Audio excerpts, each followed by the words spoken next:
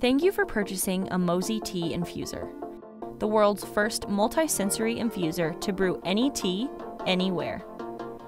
We know you're excited to use your infuser. Before you do, please watch this video for important instructions and tips.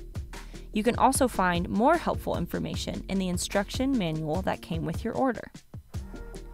Please make sure to wash all parts before your first use.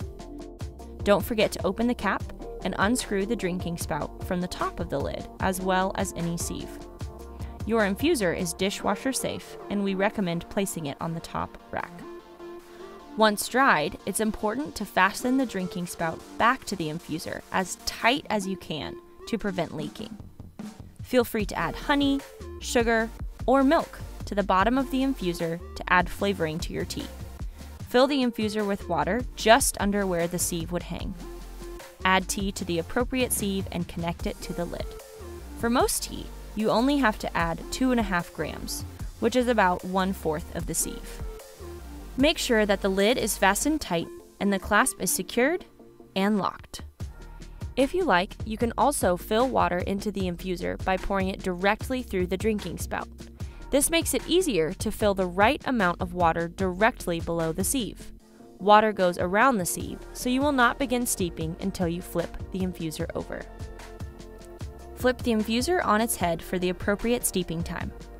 We've included steeping times for different types of teas in the manual.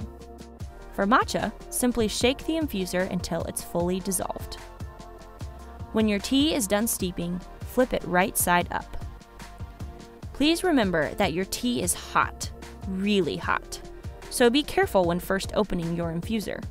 We designed a 2-step latch system to safely release the built-up pressure and prevent the cap from fully opening.